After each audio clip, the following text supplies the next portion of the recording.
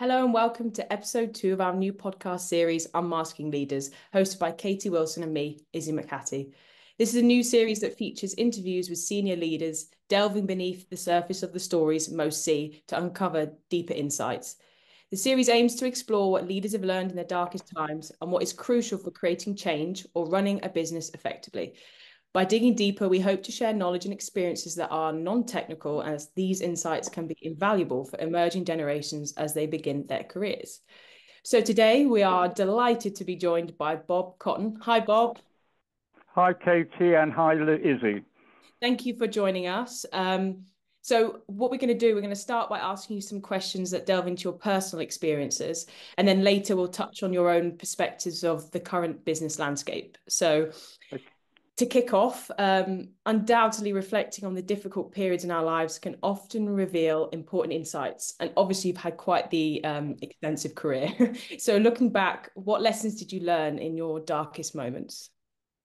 Well, I think what is interesting from the question is that if someone had asked me this question maybe 15 years ago, I would have answered it entirely differently to sort of now, as I'm sort of at an older age, you can look back with probably a more balanced perspective and a more balanced understanding of yourself, because that's what it is about at the end of the day, is that sort of when you're younger, certain things seem much more important. As you get older, you can actually see what were the important things in life, what were the real challenges to you, and why you did certain things. And you sort of sometimes need a bit of age and perspective to bring an answer to those questions.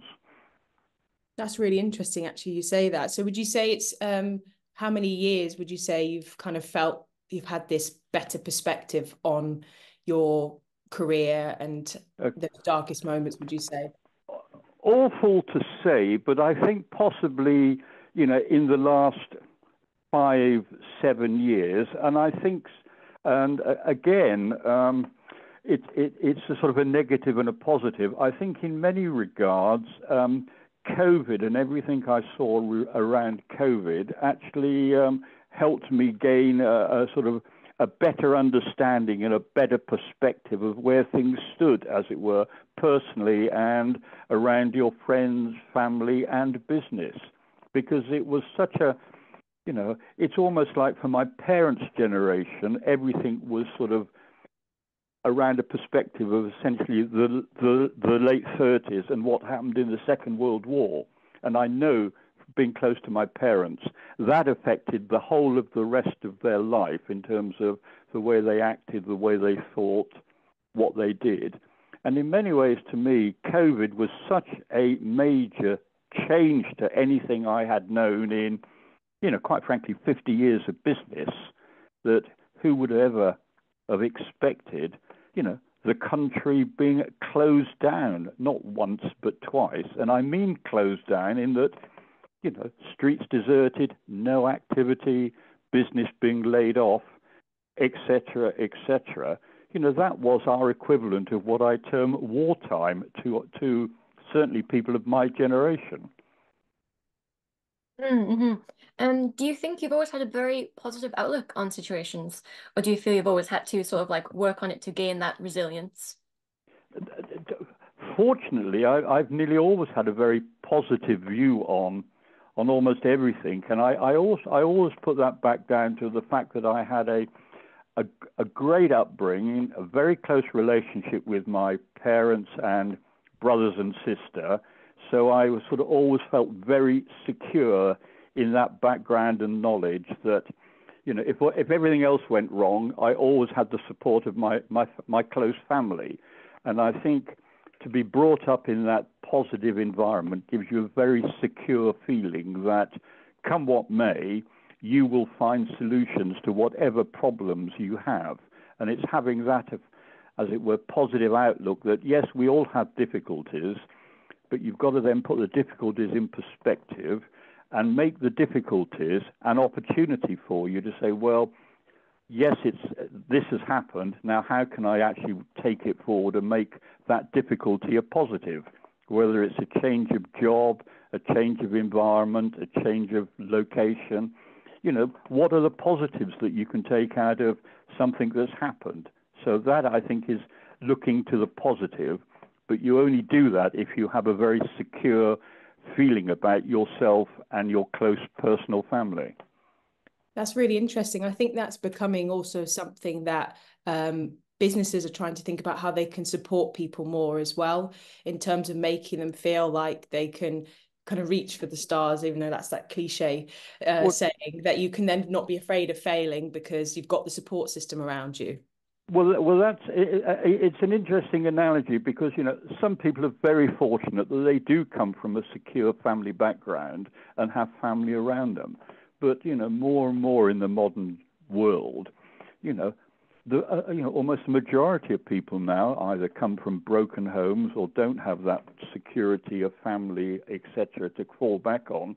So they actually need something else to make them feel secure. And, you know, those companies that actually can engender that in the workplace are the ones that are winning and are positive.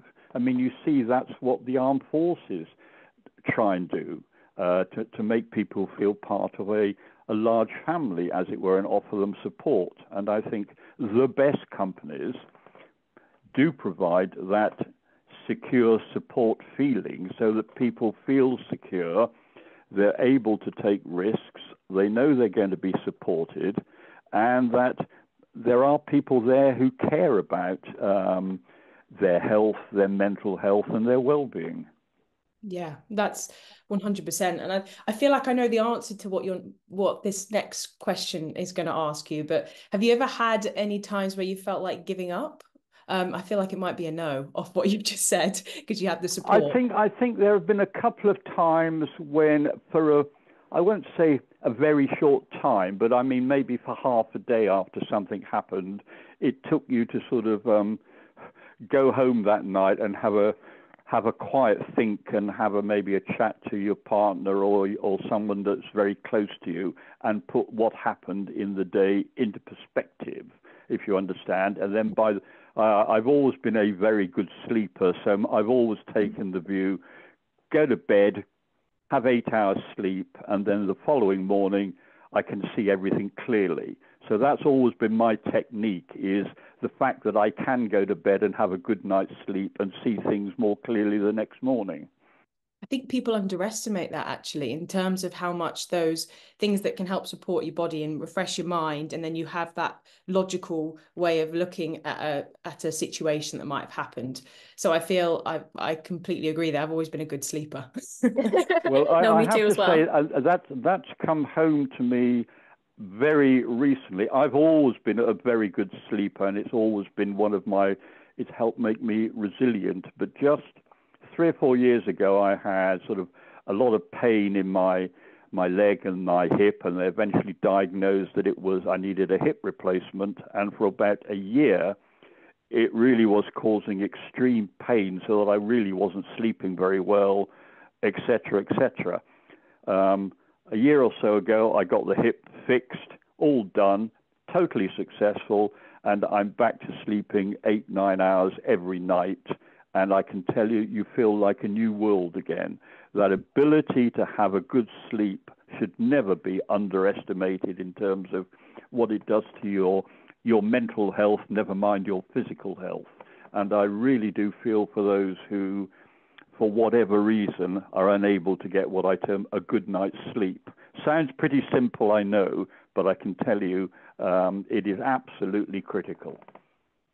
Definitely. I think it's a lot harder than it may seem. What would you say has been the inspiration behind your career? In a very simplistic way, I think it's what I term personal pride, in that I'm very close to my family, brothers, sister, and parents, and it was really sort of personal pride in wanting to do your best for them. So you were brought up with a strong work ethic. So it was always really about personal pride.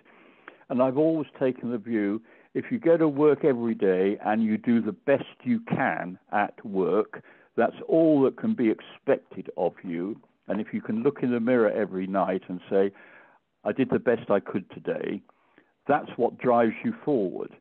It's not about necessarily being right or wrong. It's doing the best you can and feeling in your conscience that you've given it your best shot. And it was personal pride always that pushed me on, shall we say. Because I did start off 1967, seems a long time ago now. I was a commis chef in a canteen in the Ford Motor Company. So you can't say you've had what I term a silver spoon. You've gone through almost every stage from that, and it was pride in what you were doing and the driver to sort of keep moving forward.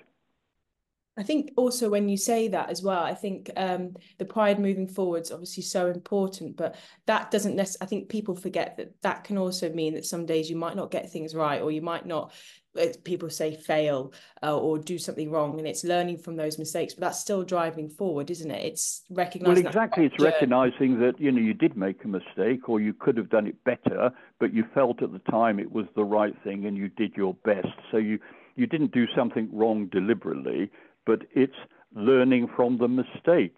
And I often say to lots of people when they ask for careers advice or whatever is that, always do the best you can. But, quite often people are given little bits of good fortune in their life. And if you're lucky enough to be given a little bit of good fortune, job opportunity or career promotion or whatever, the trick is to recognize that you've been given that little bit of good fortune and make the most of it. I think so many people, when they look back on their lives, will think, yes, I could have done this or I could have done that, i.e. they've had opportunities and not taken the opportunity. And sometimes you've got to recognize when you're given an opportunity, take the risk and go for it.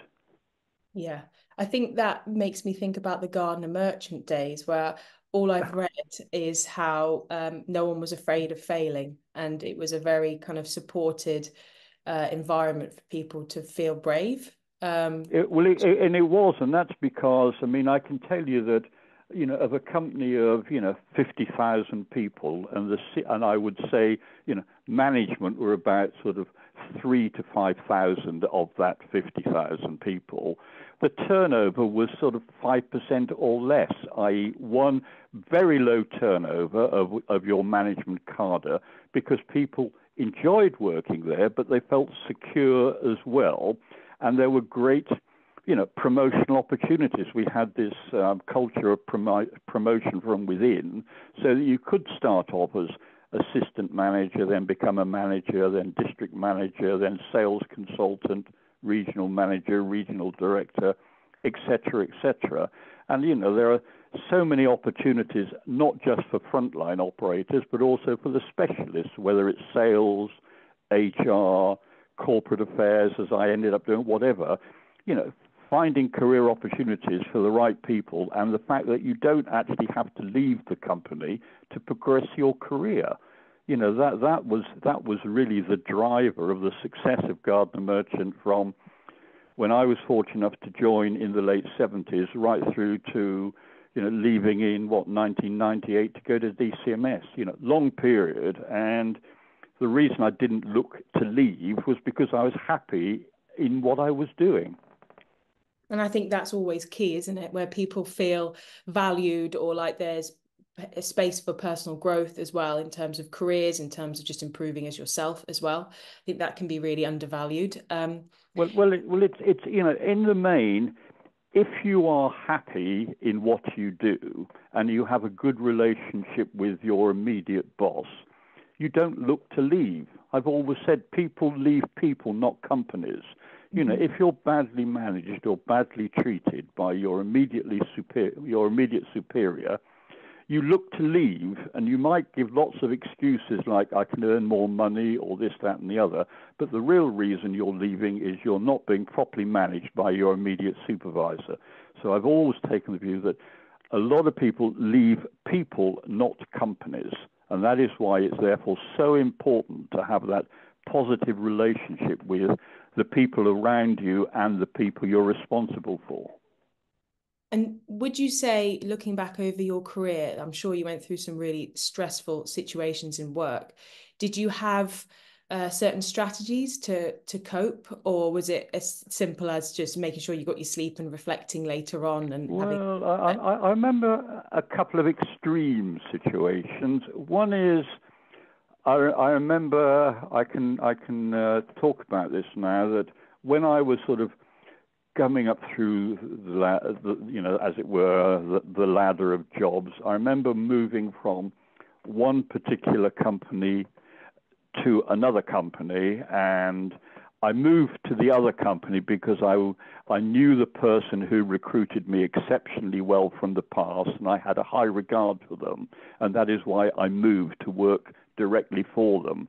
And within 1 month of being there, that person was promoted within the company away, and he was replaced by someone I could barely speak to. We just didn't get on. So it was a matter of 3 months before we really fell out, and I had to be moved somewhere. And fortunately, I was with Gardner Merchant. They found a place to move me, and would you believe it was Northern Ireland? I mean, that was far enough away from everyone. And that took a little bit of what I term reflection, as it were, getting over that. And then I had a second opportunity, which was very stressful, when actually we were doing the MBO from Trust House Forte, and then subsequently the sale to Sodexo, and that took about 2 years. And I was actually sacked twice during that procedure, but my immediate boss, Gary Hawkes, was very supportive of me personally. It was resolved within a week on each occasion, and we carried on from there. But you can imagine that was those two incidents were actually quite stressful, but you worked through them, and it made you a better person afterwards, as it were, a stronger person. Yeah, it's that resilience, isn't it? And knowing that, you've just got to take it each day probably at a time, and it all comes good. Literally, shake yourself down and get on with it, quite frankly. People can feel sorry for you for a day, but everyone else has got their own worries and problems. So, yes, you get the sympathy for the day, but in a week's time or 2 weeks' time, they've got other things to think about. So you actually have to show a bit of resilience, and providing you've got support of family, very close friends, and, as it were, an immediate boss or a mentor, you get on with life. Mm-hmm. Yeah. You've obviously have like a lot of stories from your career so far. So with that in mind, what do you think is the one thing about your journey that you think most people would be surprised to learn?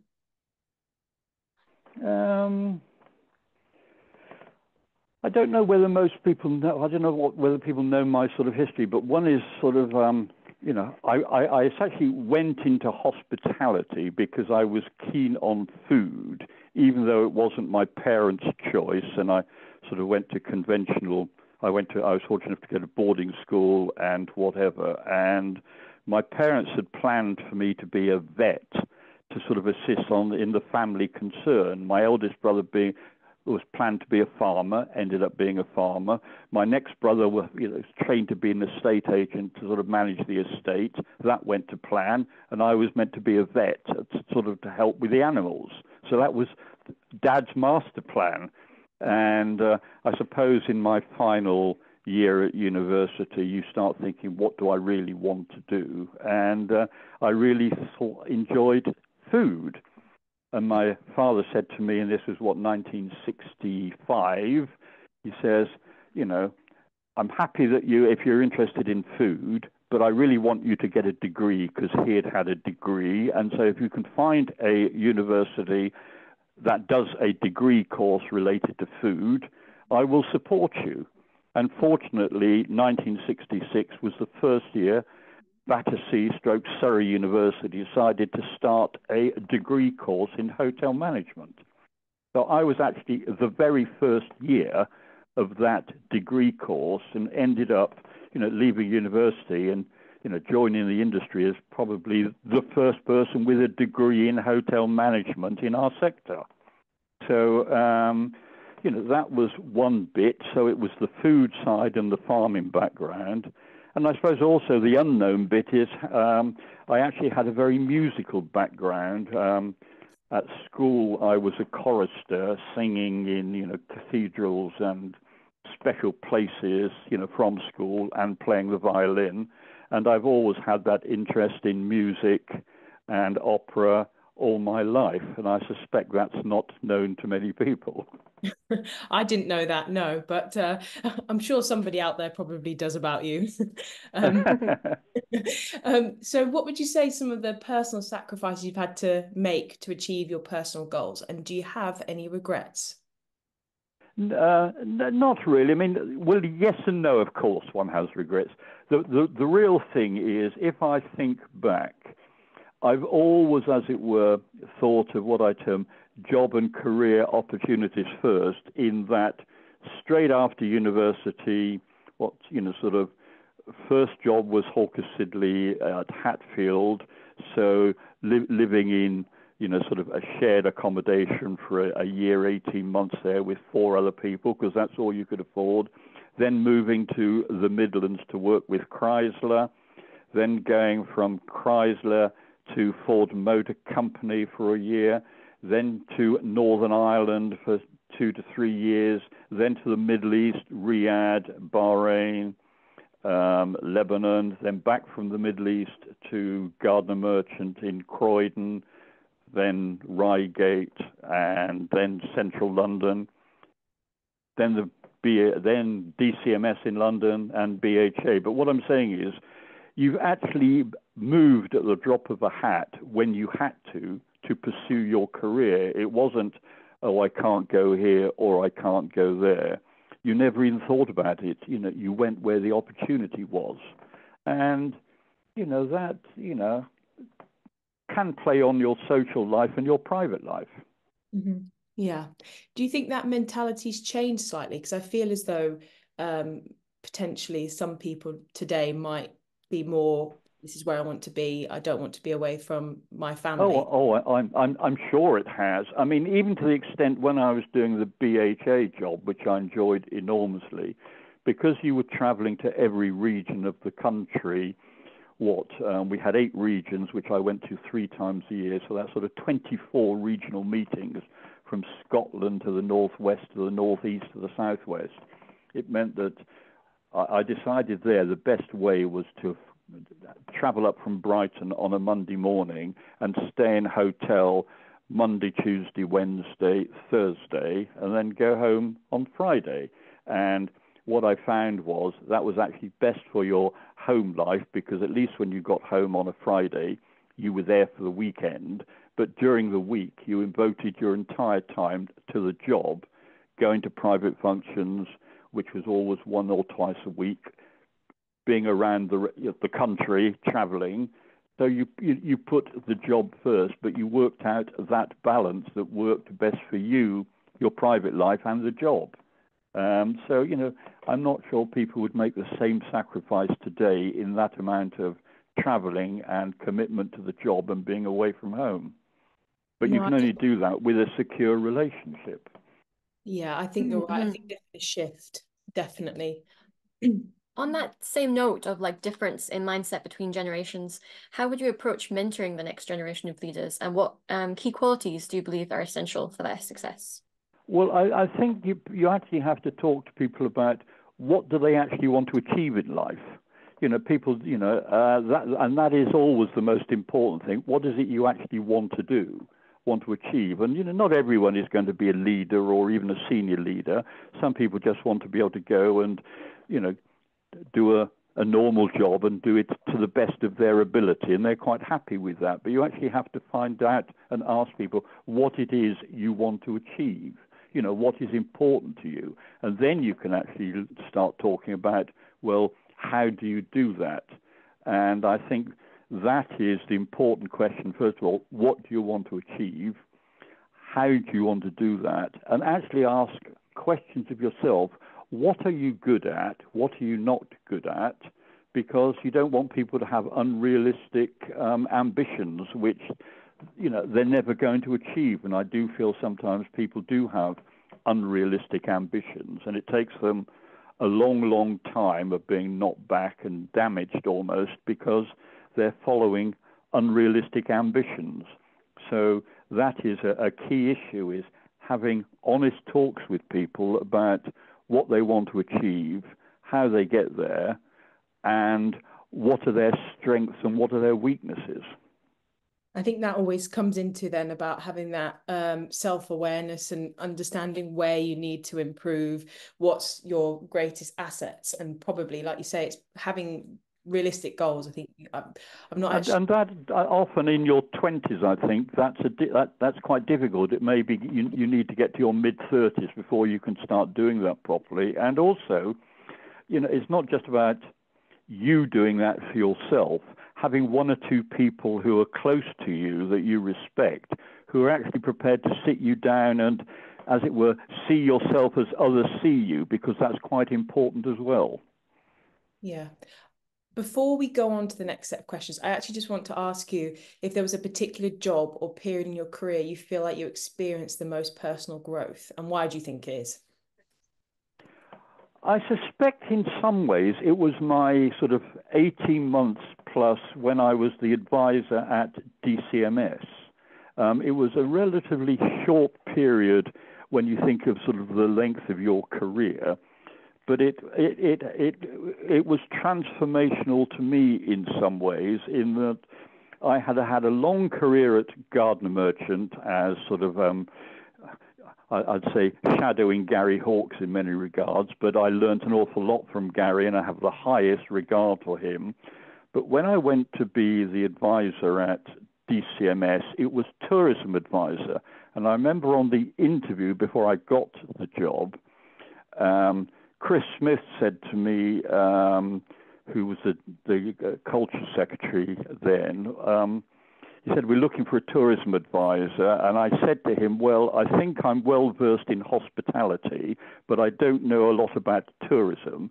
And his response to me was, well, no one else knows anything about tourism, so you'll get on quite well.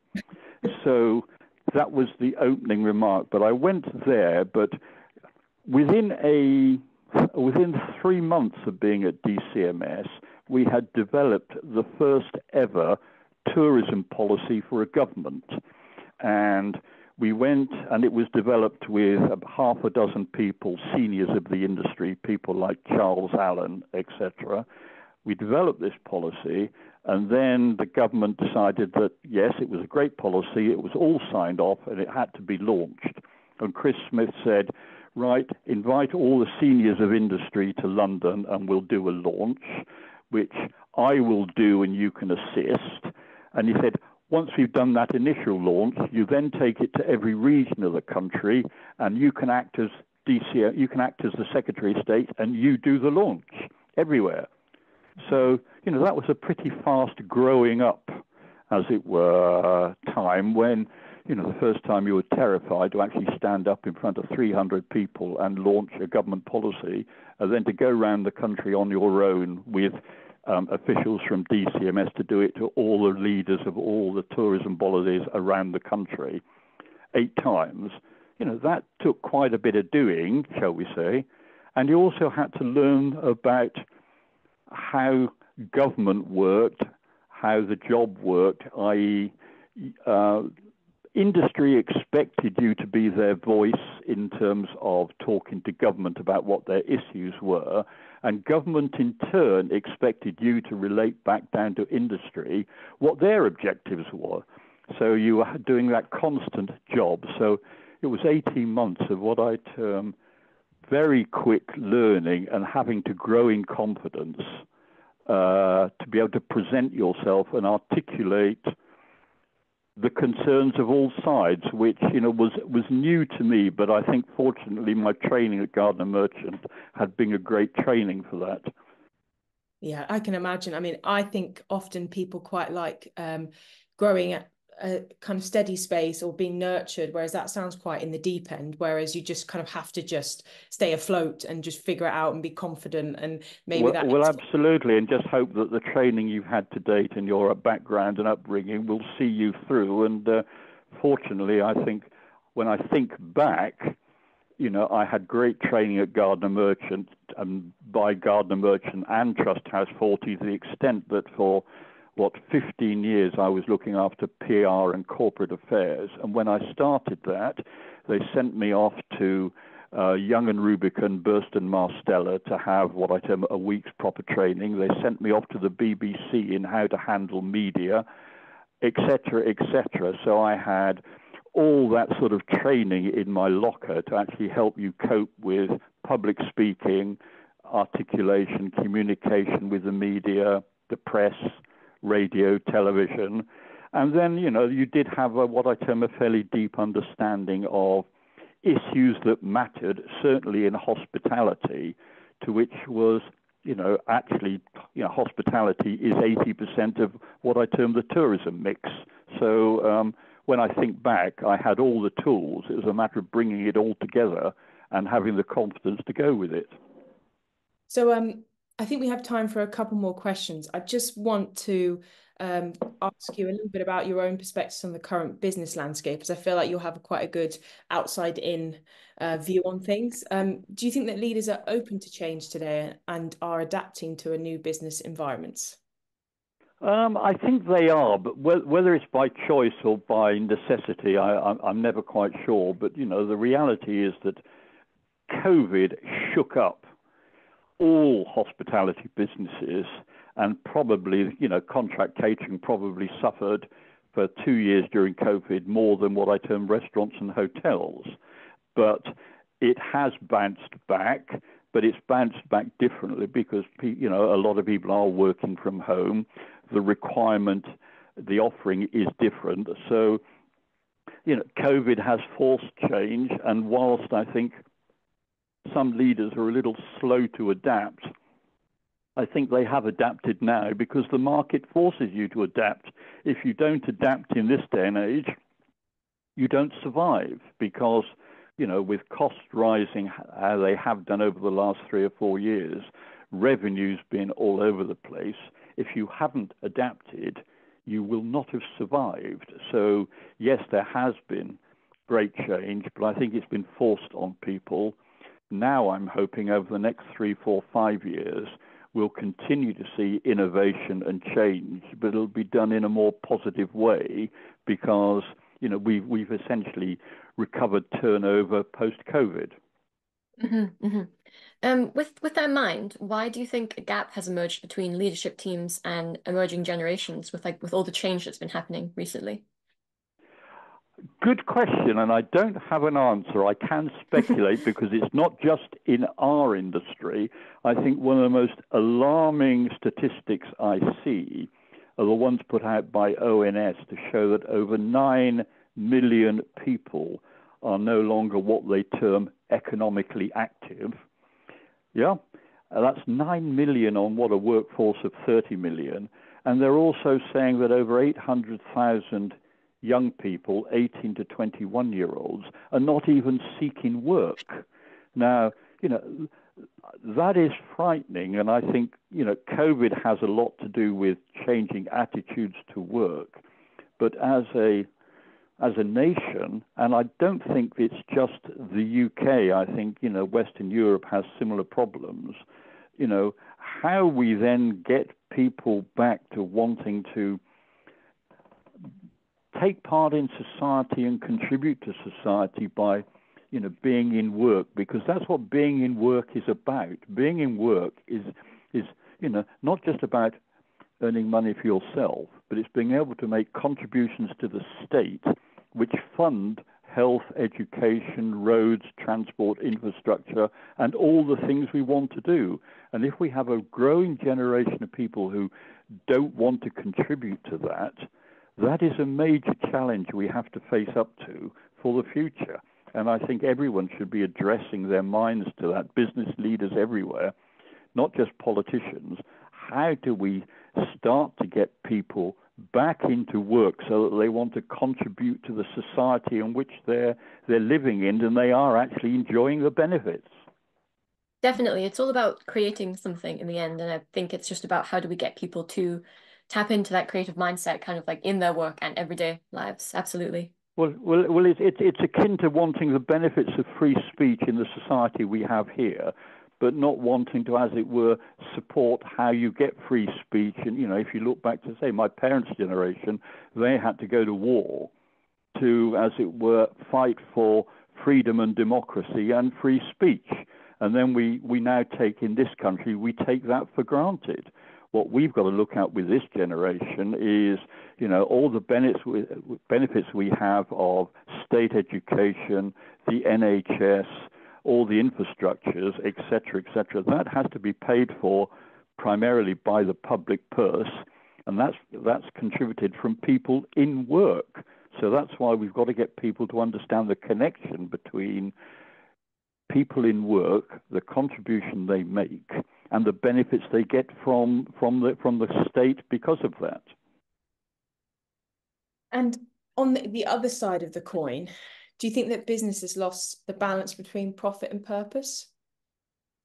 I think this goes in what I term phases, for want of a better word.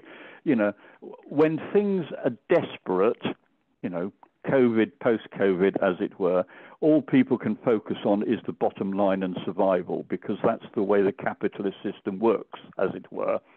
When you get beyond the survival stage, and we're now past that and things are running much better, you've actually got to take a wider and a longer perspective in terms of how do I invest in people and my business for the long term. And I don't just mean survival this year, I mean the long term. And one thing that opened my eyes was when I retired from the BHA and did 10 years of consultancy, a lot of that was with private companies, proprietary owned businesses. And one could see the difference there, that family-owned businesses were investing, as it were, for the next generation. The mantra was, how can I ensure that this business is in better shape for my sons, my daughters, the next generation? Whereas the corporate lifestyle was almost, how can I ensure that profits are okay this year so I can earn my bonus? So the corporate sector had a life scale of sort of 1 year, as opposed to the private sector, family businesses were looking at a 15, 20-year cycle. And that's quite a difference. Definitely. I think that's all we have time for today, but thank you so much, Bob, for joining us and for being open to hard-hitting questions. Insights like yours are invaluable as they provide emerging generations with knowledge and perspectives that aren't always shared. And while there are so many books covering the technical aspects of business, it's the deeper, more personal insights that truly resonate and inspire. So that explains why we're here today, as it is exactly that we aim to explore and share in this new podcast. Thank you to all our online listeners for coming back and listening to episode 2. We hope to see you for episode 3.